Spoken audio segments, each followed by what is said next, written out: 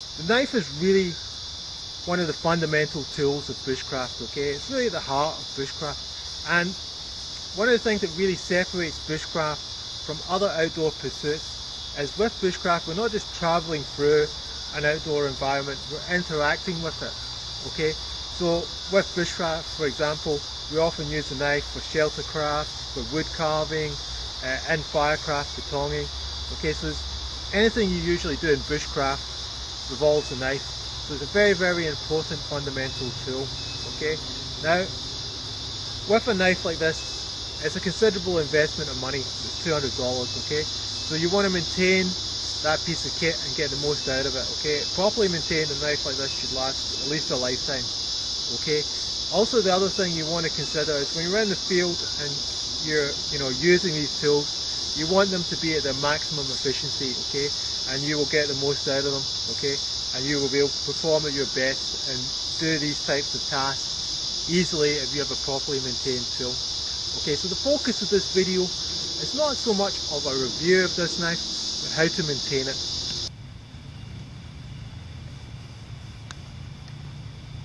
Alright, now I have to say you're not seeing the knife at its best. As you can see, I've let it go a bit. There's a bit of rust, there's a bit of patina, okay? So that's just deliberate to illustrate, the point of how we're going to clean that up, alright? So we can divide any knife into 3 different sections: sheath, handle and blade, okay?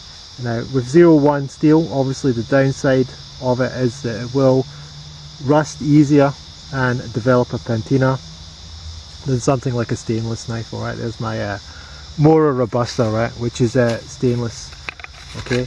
This is what I use for fishing, okay, because carbon steel doesn't really work very well in a salt water environment, okay? So if you're near the water a lot, certainly obviously, you could look at stainless steel knife or something like the Falcon Even F1, which is BG10. So we're going to go through the 3 different things: handle, steel and leather. We'll start with leather, okay? Now, thing to say is with a leather sheath like this, you can get over 100 years out of this sheath, okay, if it's maintained properly, okay? To illustrate that point, I wanted to show you guys this, okay? So this is a leather pouch I use, and I use it as a flint and steel kit. I've got my little flint and steel kit in there. This is a Valise Australian made military pouch, made by for the Australian military. It was made about 1883, 1890, alright, so it's over 100 years old, okay, and it's still in perfectly serviceable condition, okay? I've repurposed it from an ammunition pouch to a flint and steel pouch, but still in perfectly good serviceable condition, okay? Originally this was designed to take the large rounds for a Henry Martin rifle, okay? So that kind of shows you can get over 100 years out of a piece of high quality leather, okay? So again, we'll go back to the sheath, alright? So you want to treat this with a beeswax product, okay? Now, there's lots of different leather craft products out there, leather care products out there, right? It has to be said, there's a lot of junk in Kmart. There's things like this, spray on waterproof stuff, right? That's just junk, right? You want to get a beeswax treatment. It's a paste, alright? Now the 3 big names, and the one Rob uses and is very popular at the moment, is Optimoth, there's also Snow Shield, and there's also Neat Wax, alright? There'll be a few others as well, but what you want to look for is beeswax made into a paste, alright? So this is Snow Shield, okay, and you can see it's beeswax and it's easy to apply because it's made into a paste, alright? That's what we want, okay? So I would avoid mink oil because that can degenerate the stitching, alright? So with leather, it needs to be hydrated because it's dead skin, so it doesn't have a blood supply anymore from the animal, so there's no form of natural hydration, and if you don't do anything it will slowly dry out and crack, okay? So once in a while, at least once a year, you get your Snow Shield or your Optimoth, you get it and you rub it in. The more you use it, the more treatment you'll have to give it, alright? So easy peasy, just with the heat of your hand, rub it in, make sure you get all the areas, you know what I mean? Very, very easy, okay? And that also help, you know, will help make the leather a little bit water resistant as well. Few things you don't want to do. So when you get your sheath wet, it's just soaking wet, you don't want to, and you see people do this with boots as well, you don't want to put it next to the fire, alright, you know, and let it dry out really, really fast, okay, because that can lead to cracking. Or, you know, put it on top of a radiator or near a really, you know, hot heat source, you know what I mean. So, you know, let it dry out naturally in the daylight, you know what I mean, and that will prevent cracking, you know what I mean. Just let it dry out naturally, okay, you know what I mean. The other thing you want to be aware with sheaths like this is with your knife. So supposing I'd been doing some food prep or got the knife really dirty, you want to clean that knife before we put it away, because if we've got, you know, blood or whatever and we put the knife away dirty, that will go on the inside the sheath, alright, and then obviously that's very, very hard to clean, alright. So never put a dirty knife in your sheath, always clean it first, alright, and just let it dry. If it gets wet, it gets saturated, just let it dry out naturally, don't try and force it, okay. That would be my advice, okay. So that pretty much covers the sheath.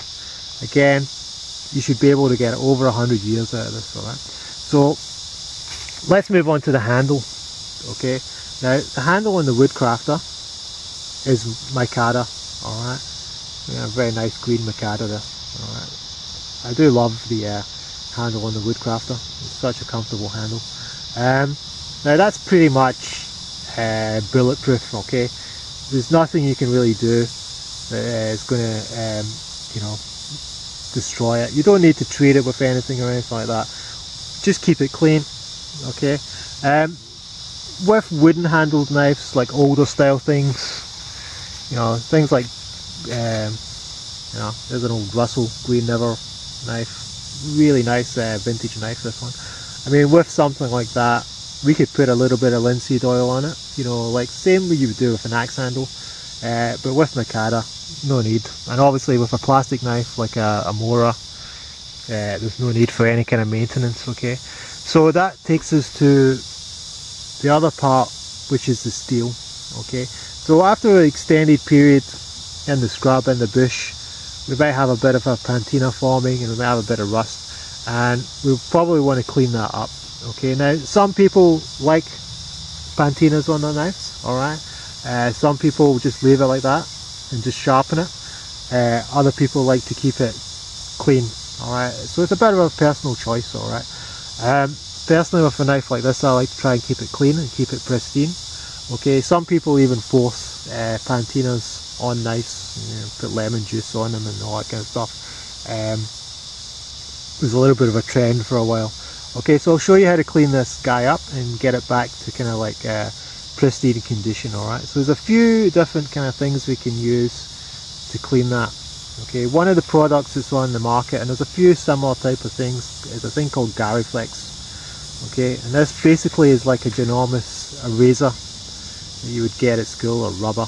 Okay, and we simply rub the metal and that will start to clean off that surface rust and that patina. So we'll just do one little area.